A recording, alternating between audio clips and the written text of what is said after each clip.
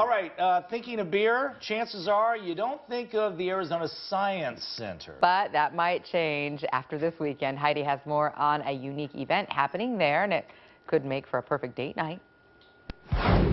Yeah, good morning. How'd you like to have a date night and you can sample 10 of the best local beers in town? And where are you going to do it? Of all places, the Arizona Science Center. It's all part of this Ancient Egypt exhibit that they've had going on for quite a while. But Saturday night, they're kind of kicking things up a notch and they're adding this wonderful adult-only event. This is Emily. Tell me why you guys are doing this. How does beer tie into Ancient Egypt? Absolutely. So the old Egyptian civilization was one of the first to document the beer making process.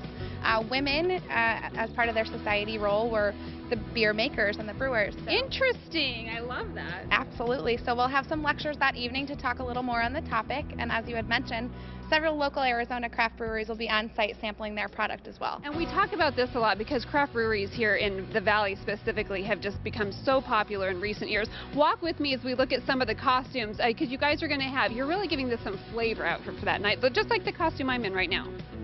Yeah, absolutely. It's really fun. Easley's Fun Shop in Phoenix has been a part of the night, so we've got our staff in costume that evening. You're giving it some real authenticity. I want to talk to the folks from North Mountain Brewery. You're one of the breweries who will be represented that night, and you guys are actually making a beer specifically for this event. What's this brew going to taste like?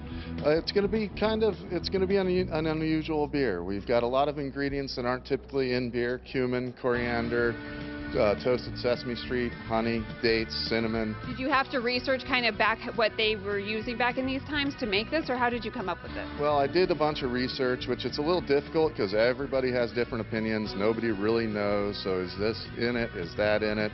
It was both a pain and a blessing because in the end we could kind of do whatever we wanted, and who's going to say we're wrong? Right. Nobody really has relatives probably back that far. They're not going to question you on this. So you can taste 10 different local beers out here Saturday night, but also some fun foods too. We've talked about these guys before, the Mustache Pretzel food truck. How did you guys get involved with this? Well, we actually had the opportunity to serve some of the folks here at Westworld at the last beer event that we did, and other than feeling a little bit underdressed at the moment, we're very excited to be. I am a goddess today, you know. Well, yes, of course. But yeah, we're very excited to be here, and right here we have our Parmesan garlic and cinnamon sugar mustache pretzels. All right, so it's a fun event, again, adults only because it is a beer tasting. Tickets are still available, and I want you to talk about how much the tickets are, and there's a special deal going on right now on Living Social. Tell me about that. Yes.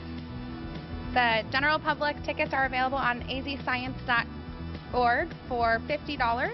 Living Social price will be $29, and that's available at livingsocial.com. So a pretty good deal. You get to do 10 different samplings of beer, plus just have a good time at this Ancient Egypt exhibit. It's all happening out at the Arizona Science Center, and of course, as we always do, we'll put more information for you on our website at azfamily.com. Back to you.